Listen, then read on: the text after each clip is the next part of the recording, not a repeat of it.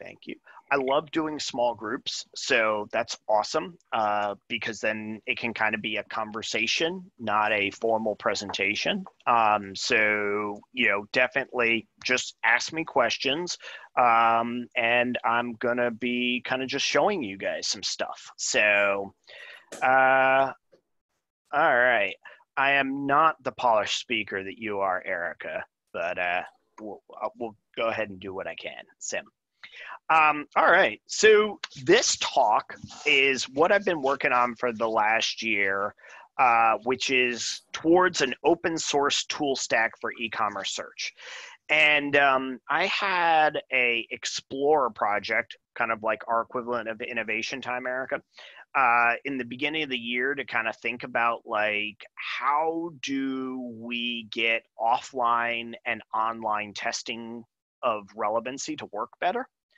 And so I was messing around with some of the open source projects out there, Quepid, which is one I steward, and then some other ones. And I was like, we ought to make these file formats the same across these different projects. It'd be nice if there was an export button, etc. And then I had an opportunity with these guys. And is this big enough? Can you see my screen, or should I turn on the present mode? I can see it fine. I don't know if anyone else would appreciate it fully presented. Let's see. Will this looks good to me? Okay. Well, I can try that.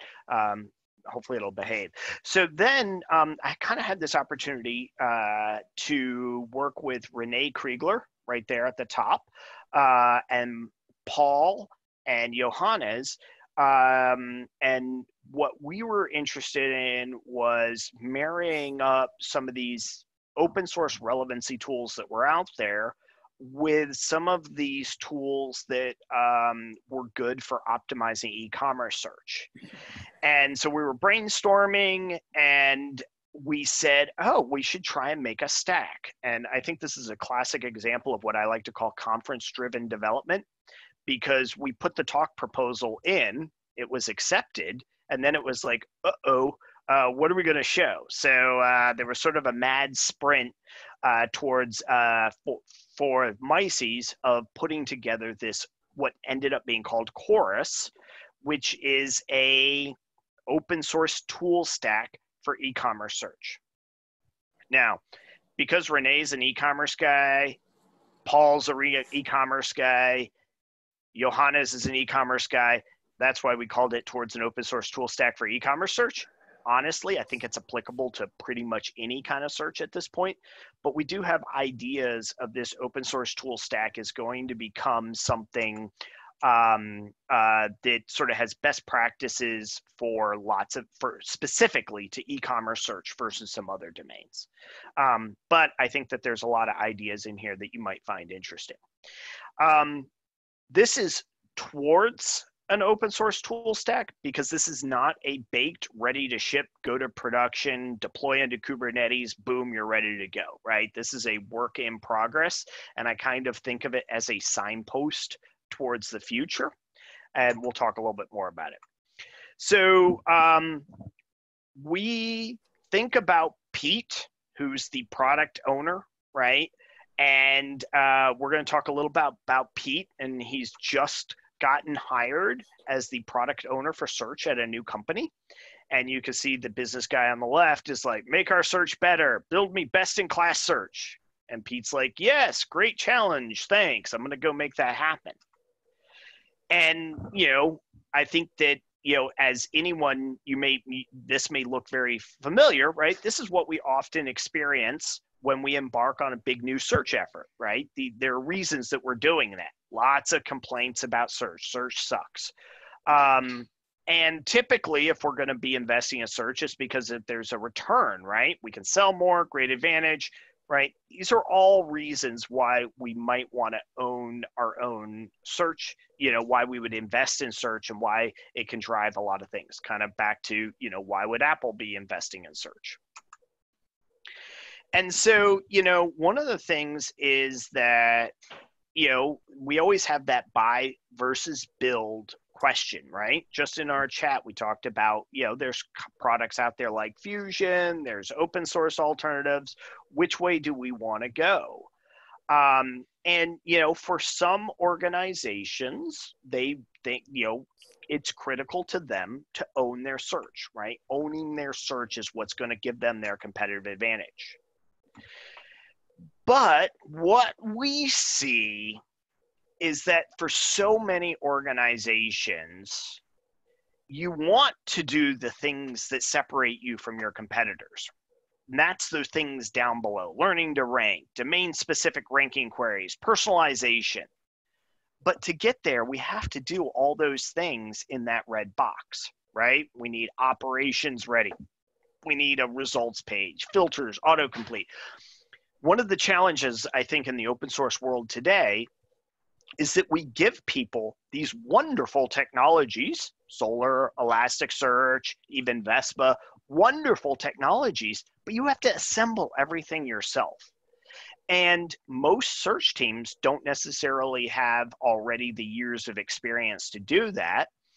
And I feel like we tend to spend too much time doing all the little things before we can get to the differentiating things. And I think this is what leads a lot of organizations to decide to buy their own search, buy a search solution, is because they can't spend all that time building from scratch. And so this is kind of what we're interested in dealing with.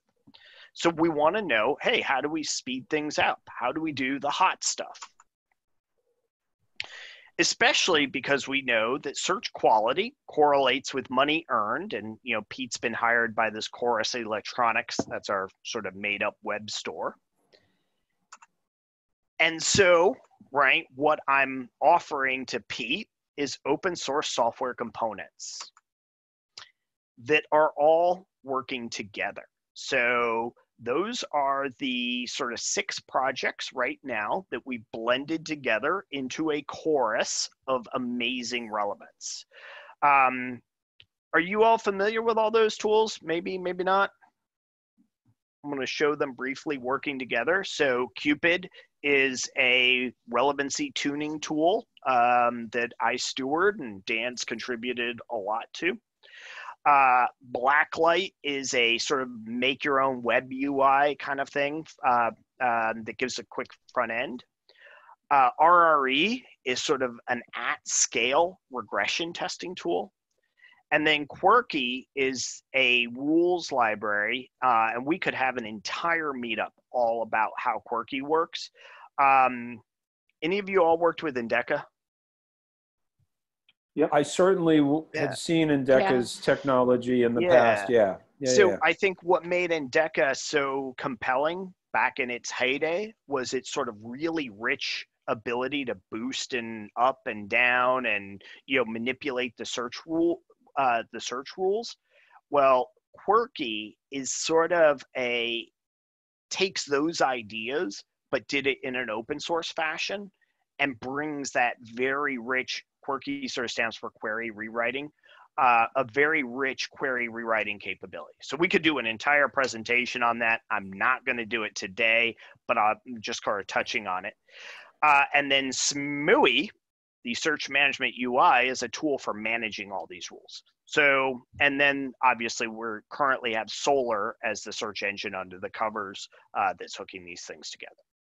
So Chorus is a distribution of these individual best of breed open source projects, but brings them together into something that you can use. So I'm going to walk you through, looking at some bad search results, and then we're going to improve them. Okay. So let me see, escape that. So, all right. Let me get my screens laid out here. So Querqy is on GitHub, and there's a quick start command that fires everything up. I'm not going to do that, but I am going to start out by showing you our e-commerce store called Solr Electronics.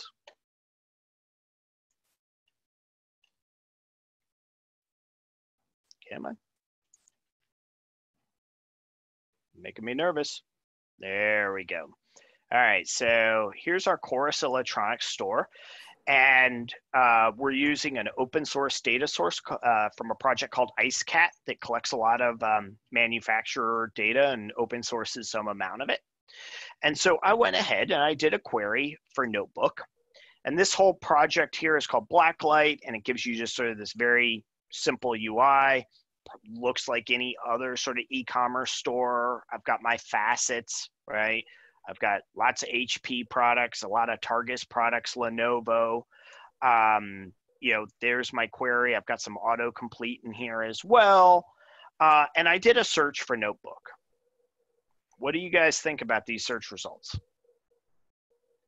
Are they good? Are they bad? No, no. Right?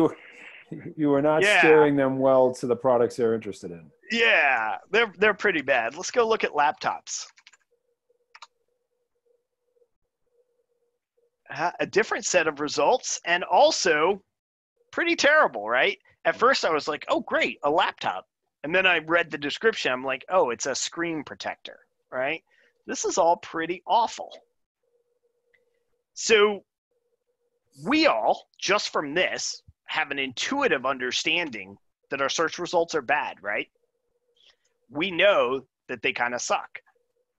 But we don't right now have any way of measuring and putting a quantitative value on these search results. We know they're bad, but we couldn't really, like, how would we explain to anyone else how bad or how good this is? So let's go ahead and talk about our next component in the Chorus stack, which is Quepid, which is a tool for gathering data about the quality of our search. So I'm going to go ahead and create a case,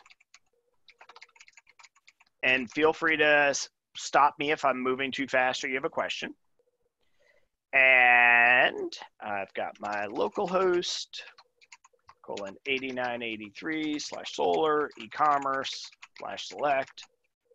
Let's make sure it's responding. Yep. All right. And all right, we're going to go look at some search results. So I'll bring up title. Our ID is that's the ID. Let's see. Let's grab some more attributes, like maybe a thumbnail, a couple others. All right. And what were our queries that were offending us? Laptop and notebook. Awesome. So here we go. By the way, Dan, it's back.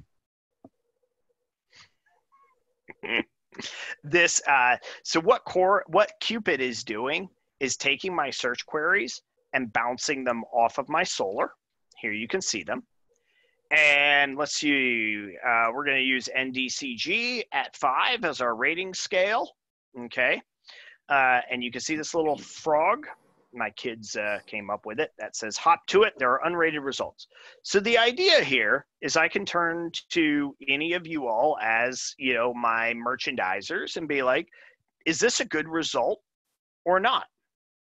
Irrelevant, poor, meh, good, or perfect. That's actually a pretty irrelevant result, right? Yep. HP Notebook Quick Doc. Ooh, there's Pups downstairs barking. Sorry about that. So we can go ahead and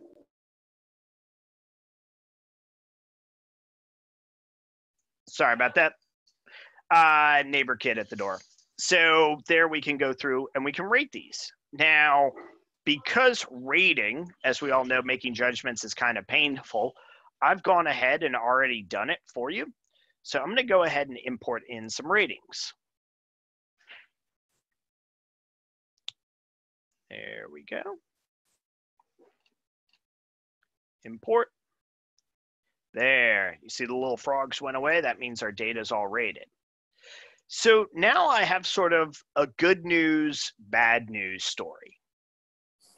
The bad news is on a scale of 0 to 1, because we're using normalized NDCG, we have a 0.14 on both of these, as in pretty much everything here is irrelevant, right? These are just terrible results. The good news is we actually have a number, right? We have a quantitative number that we can measure. Hey, how are we doing? Okay. So, and so let me go ahead and rearrange my screen a little bit into 2 browser windows because I like to have the web store on the left and the search engine on the right. Here we go. Can everybody see that? It's kind of squeezed in. It's a little tight to have everything in there. And you see I've got my Query laptop on the left. There, everything matches up. So this means I'm measuring things in Quepid the same way as everything looks over here, okay? So let's see if we can't improve some of these search results. So fortunately, we have our next component, which is called SMUI, the Search Management UI, which coupled with Querqy allows us to do some query rewriting. Active search management. Now, in some environments, the idea of writing rules and doing active search management is sort of anathema. But in the e-commerce world, it's pretty common to say, hey, if I can improve the quality of these search results through adding some rules and I can see conversions go up and drive more money, then it's well worth it. So let's go ahead and let's see if we can't improve that. So we were looking at Notebook. Let's go start with Notebook. See if we can't improve it. So I'm going to add, give me 1 second. Let's make sure I'm starting out from scratch. All right, so there's my Notebook query. So I'm going to add a query. So the way Querqy works is that I have a set of different rules that get applied to the query before it hits the search engine. And so I am going to go ahead and I'm going to add a down boosting rule. And I'm going to down boost on, well, I'm going to start out with, I'm going to, what products do we have in here? I'm going to down boost on, nope, on stands. And so you can see that I'm putting a relatively heavy down boost. Save that. And this is all integrated so that my rules files get pushed out to Zookeeper, which goes to all my Solr cloud nodes and, you know, rolls it all out. And then over here on my web store, I'm going to switch to my Querqy algorithm because I obviously want to be able to compare them. And I'm going to rerun my notebook search. Hey, that looks better. Well, I don't know if it looks better, but it looks different, right? I got rid of that stand, but I'm still not really solving, I'm still not solving the fact that these are still notebook accessories. So one of the things though that I noticed when I looked earlier is that I actually have an attribute for a product type. So I'm going to go ahead and try and up boost on the attribute product type field, and I'm going to up boost on the word notebook. Go ahead and save that, push that out to Solr. All right, now let's see how we're doing. I'm going to rerun the query. And this is basically what life is like. A searchandizer. Hey, does that look better? Oh, yeah. Right? Those are actually notebooks. Excellent. Okay, that was great. All right, what was the other query that we were having bad luck with? Laptop? We still have bad results for laptops. But in our e-commerce, in our Chorus Electronics, a laptop is basically a notebook. So let's just go ahead and make a synonym, undirected. So laptops are like notebooks, notebooks are like laptops. Go ahead and push that back out to Solr. There we go. All right, let's see what happens with our laptop query.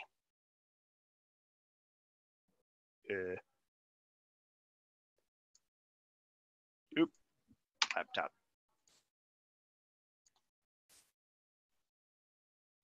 Here we go.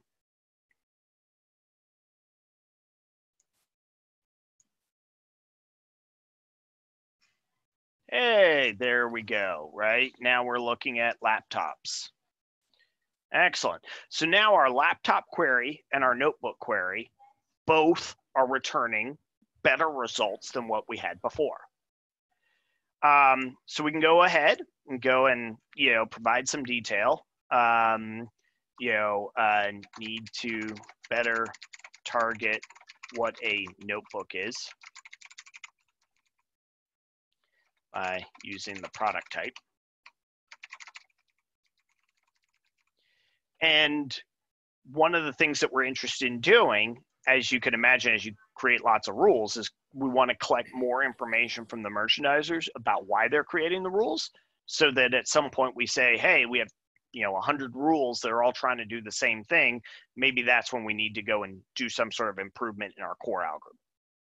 So that all was great, but how much, right? We now want to go back and we want to talk to our business owner or our merchandiser and say, how much did we improve search? So we'll go back to Quepid. And you remember that our search results were really bad previously? I'm going to go ahead and I'm going to tell Quepid, I want to run all my queries again, but now I want to run them against the Querqy-based algorithm that I have in here.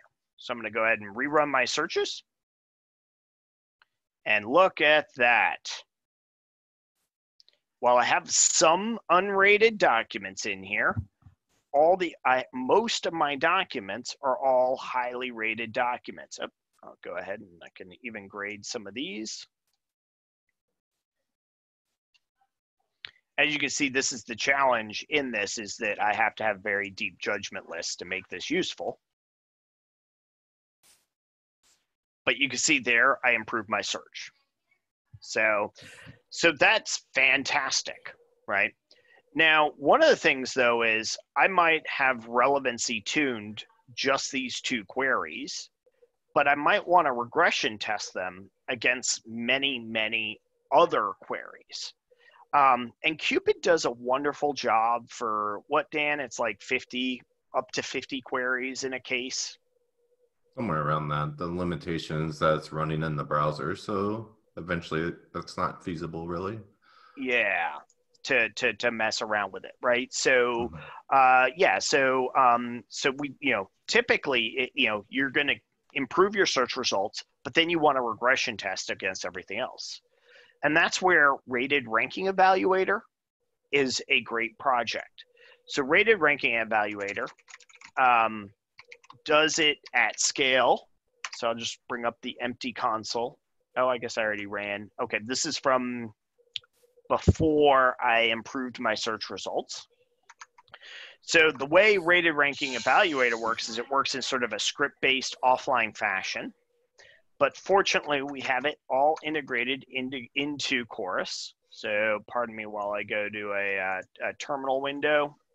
Let's bring that over here.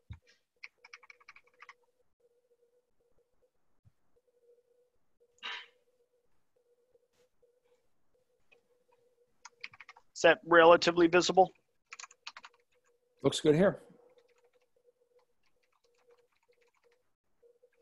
So what I'm going to do is run this command. And what this is saying is I want to have RRE go and evaluate my search results.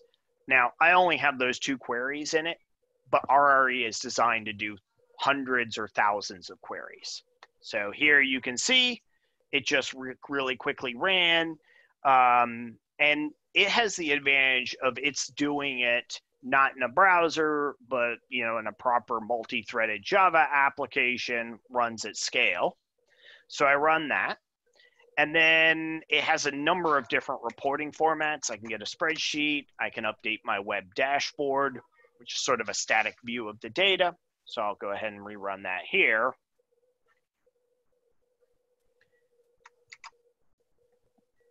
And there we go. So in this dashboard, what you can see is that while my precision at 10 metric from version 1 to version 1.1 didn't get better, and honestly, I'm not actually sure why I got this, my NDCG at 4 and NDGC at 10 scores both went up. So rated ranking evaluator lets me do a broad variety of different search nerd metrics, DCG, NDCG, precision, ERR, MRR, all of those can be added in here, whereas Quepid really only does one scorer at a time.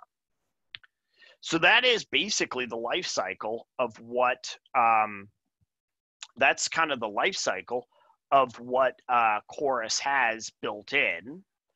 And all of that comes right out of the box with a single command. So, let me see. So, yeah. So, yeah. So, what did I want to say?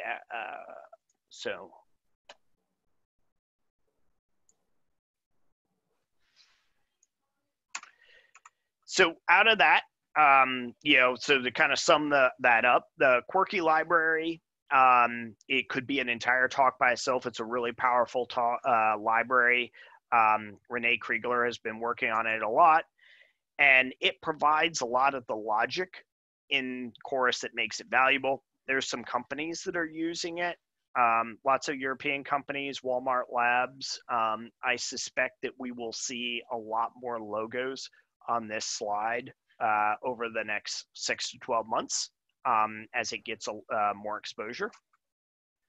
And I don't actually want to go through the slides of how, I thought I deleted these.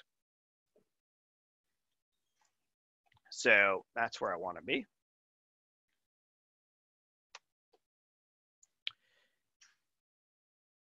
I think I deleted those slides out of the wrong deck. So Chorus is all about getting all of these relevance and e-commerce optimization tools working together. And, you know, we know that in the e-commerce world, you know, optimizing search leads directly to additional revenue.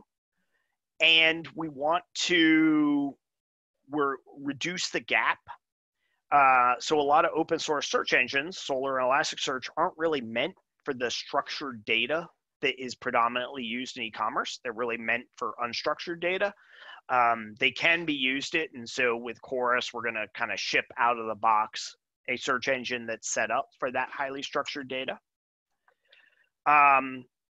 We want to reduce the amount of time that it takes for a search team to get everything kind of working and to a base level of capability. Make it more on par with the commercial search engine. And, you know, we want to kind of solve a lot of the problems or use cases in e-commerce search. There's sort of a list of them. So we're trying to make Pete's life easier.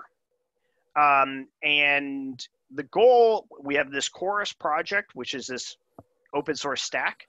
And then Querqy.org is a umbrella project that's trying to bring together a lot of different sort of e-commerce oriented projects that might be useful. So it's kind of an ongoing thing. And so we're kind of figuring out what is the community process. A number of different organizations have said, hey, we have this really interesting library or source code. We'd like to contribute.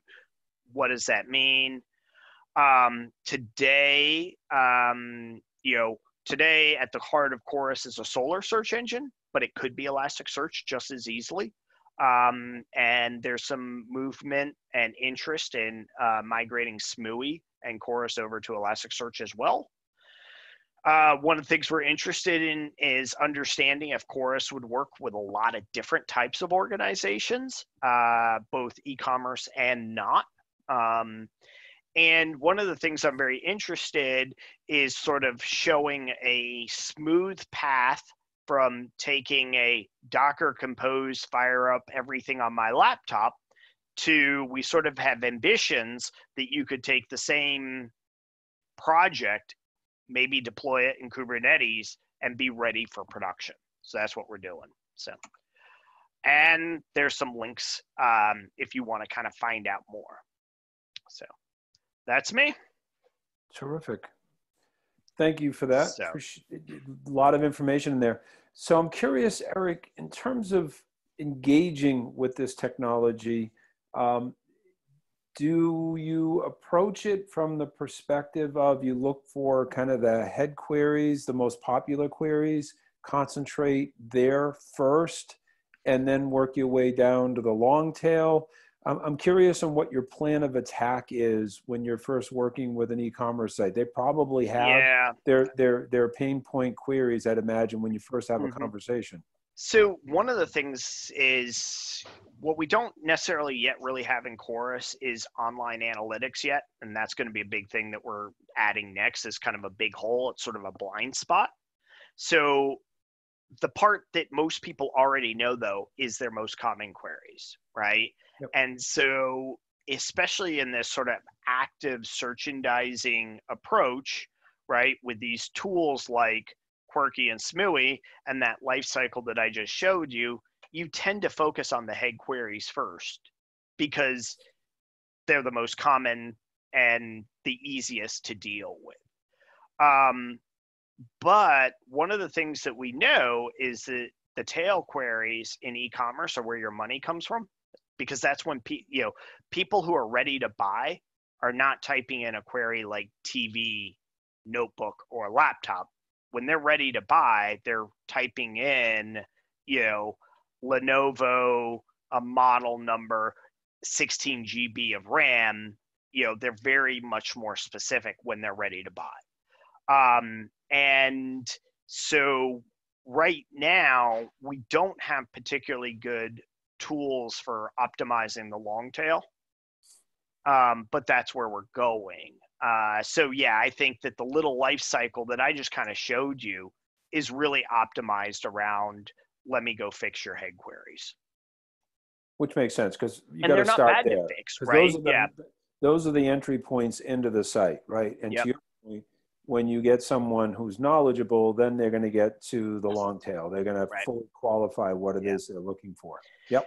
And I think that what makes Chorus specifically really valuable is if we can get the sort of analytics in place so that you really understand what of your traffic is at the discovery stage, the filtering stage, or the ready to purchase stage. Because I think you're going to want different kinds of behaviors. So, and how would engagement change or enhance what we're doing here with the rules? And what I mean is, if, let's say you had a new product announcement and that product is getting a lot of activity, it's moving the needle.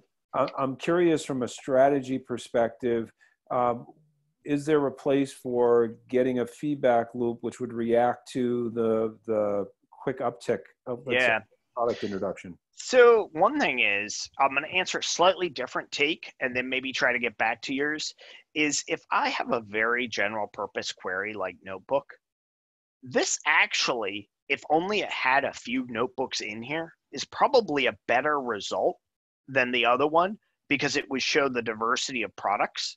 And I might be able to say, you typed in notebook, what did you mean?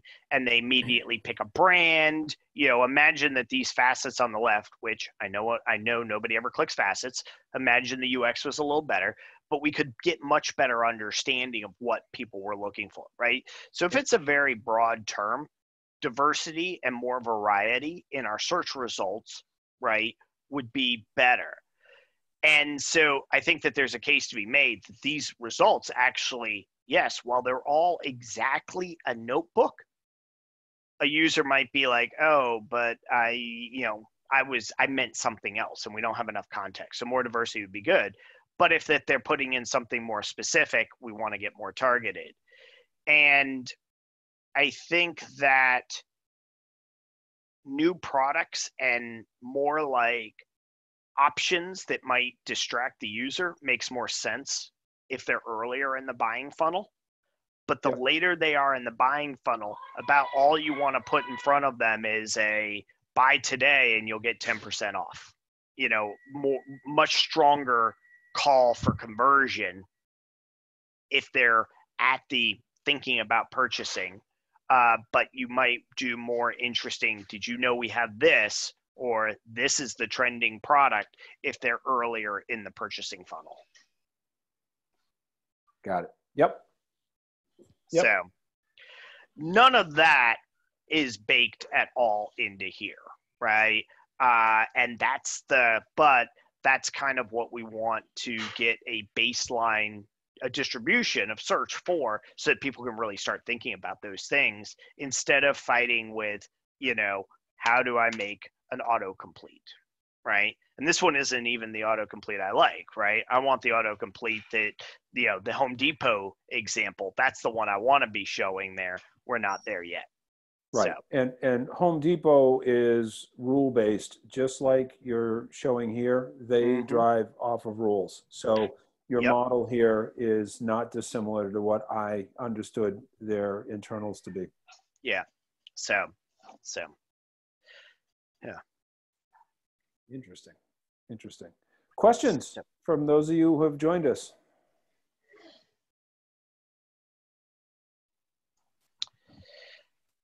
The GitHub project is here. Do you have a Docker? Do I see Docker there? There is. So this whole thing. Thanks for that. Yeah, it is. So this whole thing is written. So we have this idea of katas, and we have two of them. One is setting it up, and one is what I just showed you, optimizing a query. We have a couple more in draft that are getting added, which are going to teach you how to solve a common e-commerce problem. So we'll be adding those. This whole thing is based around, there's a Docker compose file right here that fires up all these different projects. So it's just kind of a long thing. I can show you. I'll just fire it up right now. So there you can see all the services being shut down and all of them starting. And what's really been interesting about doing this is it's helped me understand where the rough parts are in all these projects, and then giving me a chance to go back and try and fix them and optimize them, right? So one of the things I didn't show you in Quepid is we added this ability to export your data directly into the format that Rated Ranking Evaluator uses. We added hey, you have a whole bunch of judgments in Quepid. Now you can export them into the learning to rank format, right? And vice versa, we can also, now import ratings from different tools. And so that's been a really interesting thing. The other thing that has been interesting about this project has been, it's given me a chance to think about how should you deploy Solr? So David, you may find this specifically interesting. Solr's been around for a long time, which means it has V1 APIs and V2 APIs, and it has multiple modes. And like many open source projects, every time someone has a question about something, you just add a new option. And one of the things that I'm interested in doing with Chorus is only demonstrating the good parts of Solr, right? Being opinionated and saying, if you're using Solr, this is how you should use it. I know that there's other ways of using it that all date from 10 years ago and was how we did things 10 years ago, but don't do it. This is the right way of deploying Solr. So that's an effort that's sort of in progress, but just to kind of show you, David. Makes sense. Yeah, so something like this needs to be opinionated. It needs to be more turnkey and come in a certain way. And yep. So my quick start script and how it's documented, one of the first things we immediately do is set up security inside of Solr, and we package the configurations and just use the APIs, right? Not how things have been done sort of historically. So so I have high hopes that this chorus will demonstrate the best way to deploy Solr versus here's all the options for what you can do. This is going to be pretty opinionated. So. Now I'm curious, Eric, when a product catalog evolves, how does that change the flow that you've shown us? Would that be, you would have different results that need to be classified, and that's the starting point? Yeah. So one of the things that I'm actually working on right now. So let me show you a bigger example. So I actually have. Is this where I did it, or did I do it in staging? Sorry. Give me 1 second. So one of the things is building those judgment files is a pain, right? We all know that. But there are a number of different companies out there. Let's see if I remember my password here. There are a number of different companies out there that will do the ratings for you. So one of the things that I'm actually working on right now is with this company called Superhands, where they do labeling of your data. Wow, my laptop's running slow, right? So they'll do, there's the retail, they do image annotation, they'll build judgments, right? And they do it at scale. And so one of the things that we've actually been working on is, see this list of 135 queries?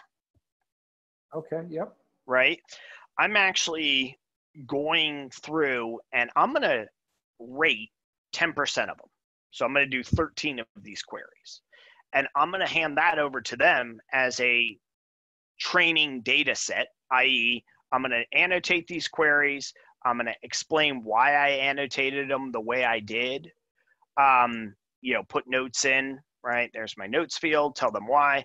And then they're going to use it so that they can train their own humans to annotate these products in the way I want them annotated.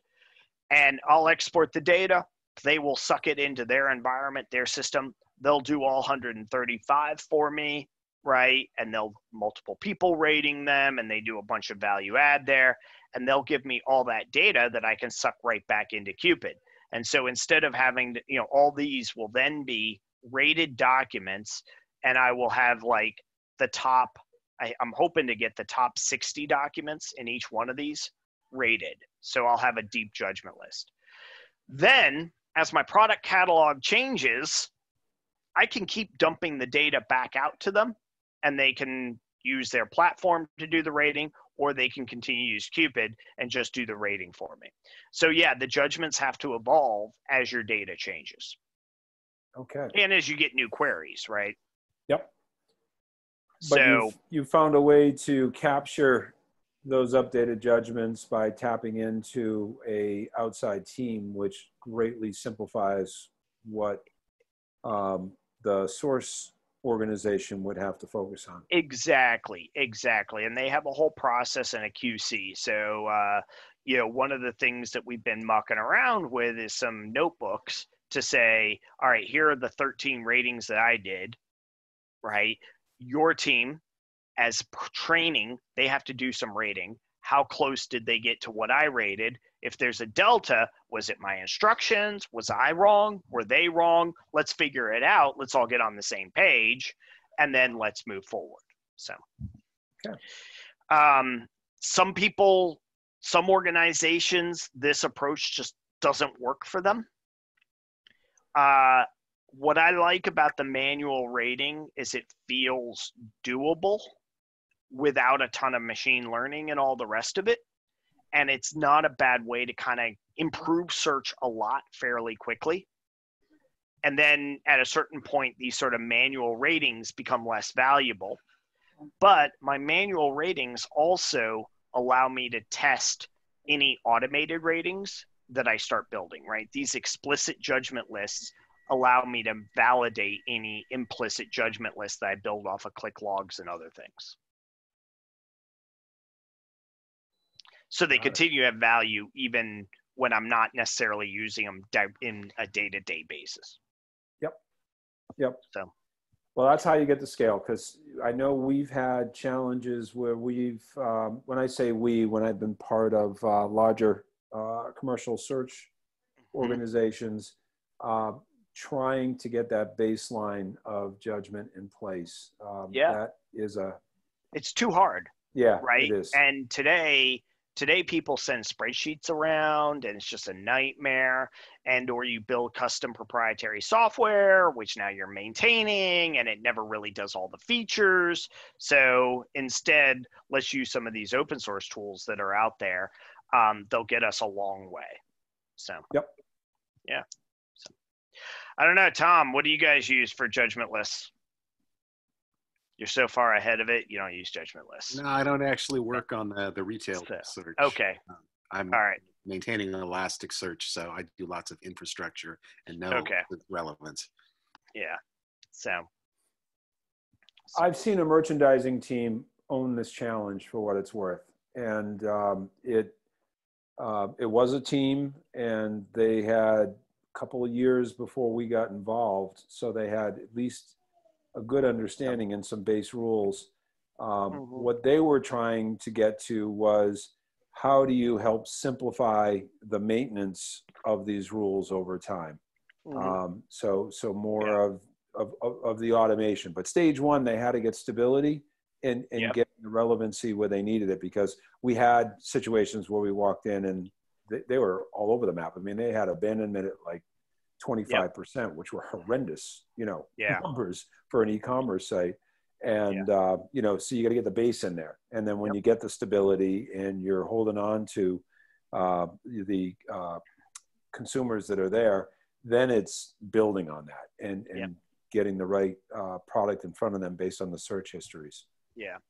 So I'm working with these Superhand folks, and they're very kindly, going to rate these documents for me and make that a public data set that we'll add to Chorus, so people can have like some judgments to play with. And, we'll be putting out some other katas that are dependent on that. But what's really great is you'll be able to like try out crazy ideas and not only kind of play with some queries inside of here in Quepid, but in the RRE product, we'll run this full set of regressions, and you'll get a sense of like, oh, I changed that parameter. What was the impact, not just on maybe a query, a head query or a long tail query I'm interested in, but on all the other queries as well. What was that change? And so I think that's some. So I'm looking forward to getting that data set. Sometime in October, we'll have the judgment list, and we'll add that to the project with the other data sets that we have. So there's sort of where we got the data. So terrific. Yeah. One question on my mind, observation. Please. When I've seen either the query elevation component used for boosting, or whether it be synonym lists, over time, it ends up being, I've seen some of them grow long and very, very long, and then, but there's no information about who, when, and why these rules are there. Yeah. And so, and because of that, you feel a little bit like you're sort of I can't touch stuck. Like, do I throw it? I'm trying to, like, let's say you're in charge of refactoring, changing things a lot. You're like, oh my gosh, do I ignore these legacy rules? Are they there for a reason? And so, like, hey, if there's a rule, like, when's the last time? How often does that rule even do anything? Maybe I don't know. And then you're left wondering, how often does the synonym rule even matter? That's exactly it. So I just restarted this, so now it's all back to bad results, not the good results I showed earlier.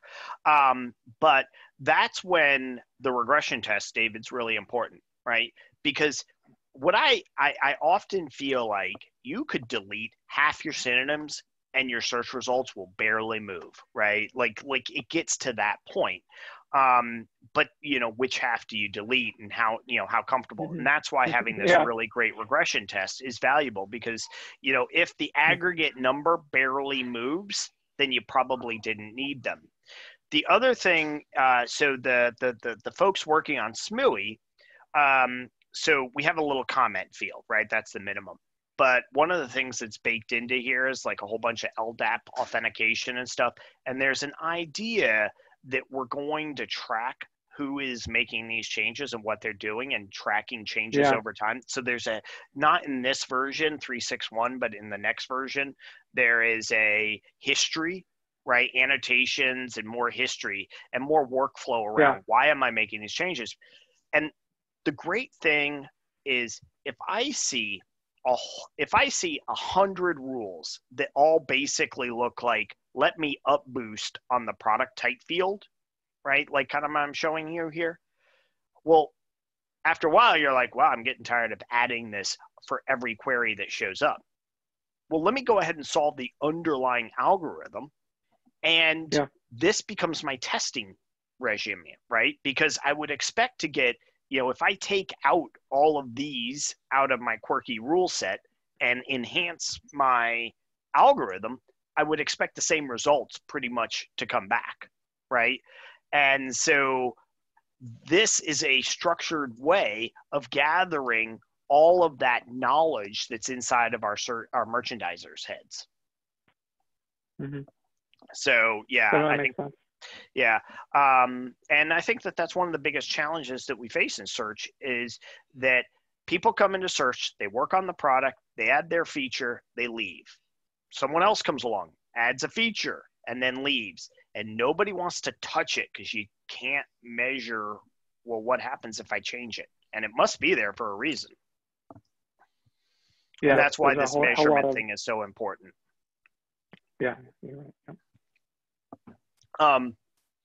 I'd love to have René do a talk on Querqy.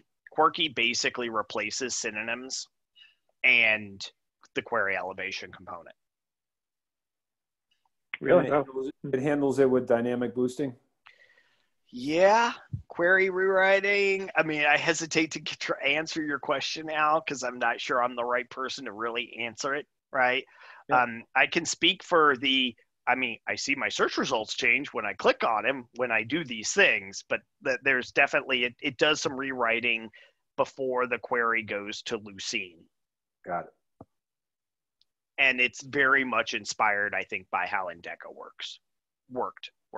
So. Yep. Is there anything in Chorus to do A/B testing?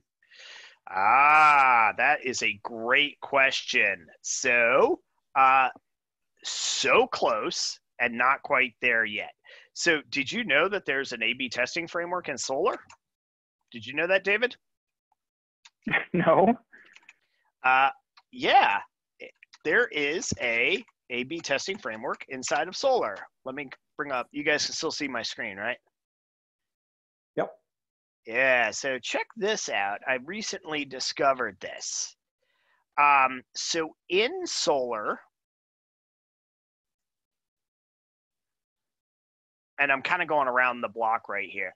In Solr, there's this request parameters API.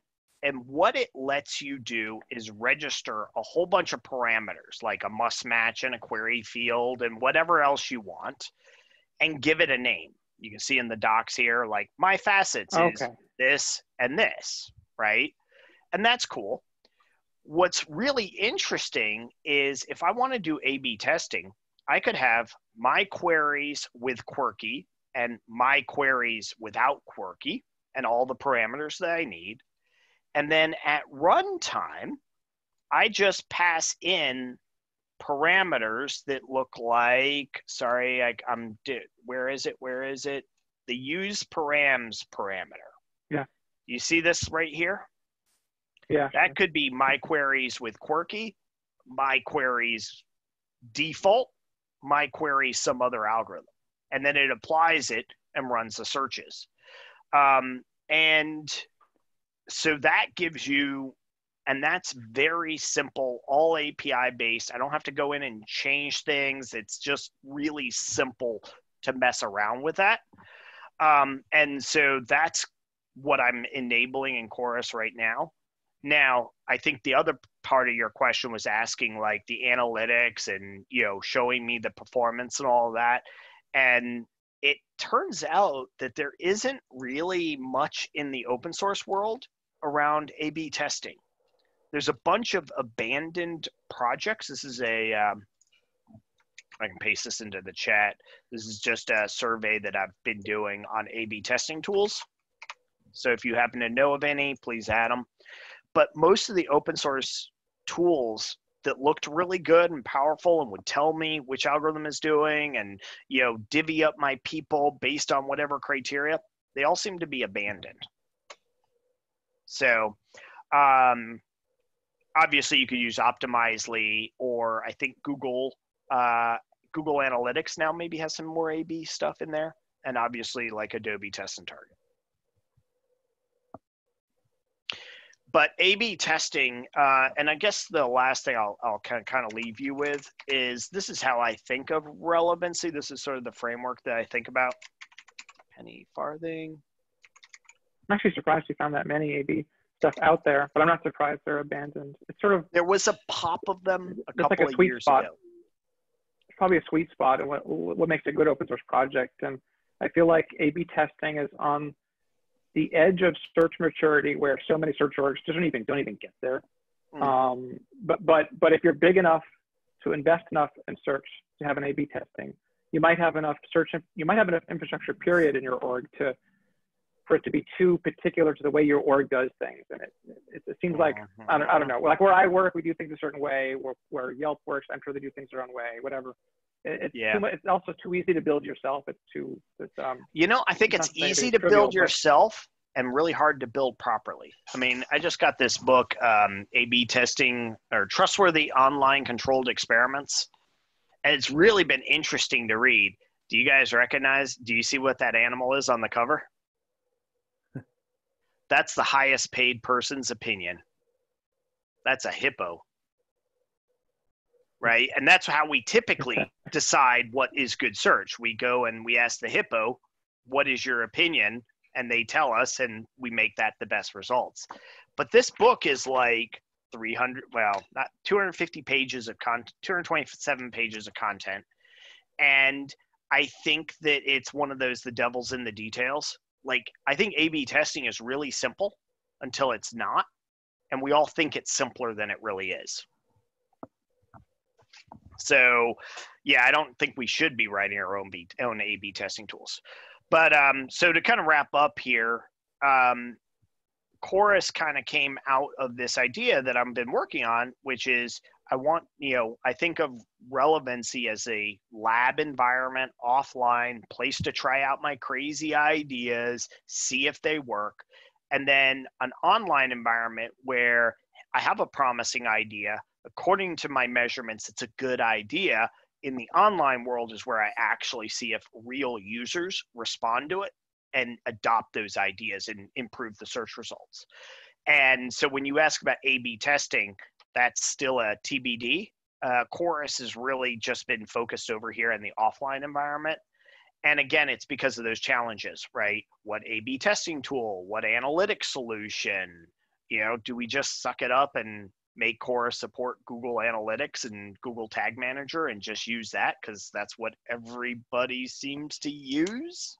So yeah, that's kind of where I am on that. Cool. Very cool. Well, Eric, thank you very much. No, it was my pleasure. I really pleasure. Appreciate what you've shared here. Yeah. Thank you. This was great. Yeah, well, looking for any ideas or suggestions that people have out there. It's been an interesting project, and it's been great to, I've met people who are like, oh, we were looking at Chorus. We were too far along to use it, but it was cool. So I'm hoping to meet some people earlier in their journey who may be like, yeah, this is exactly what we should start our new search platform on. Terrific.